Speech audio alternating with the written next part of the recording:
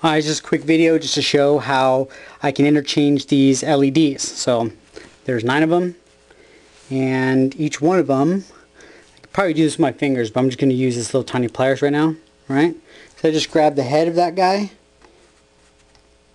and it kind of snaps into place. See if you can see this.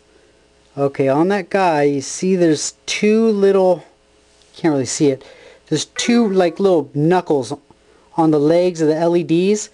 I cut just a little bit past that, and those little knuckles on the LED actually are what snap into place inside this little tiny seat.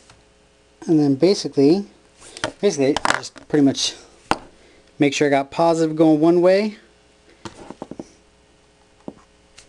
Got it in there. Can you kind of see that?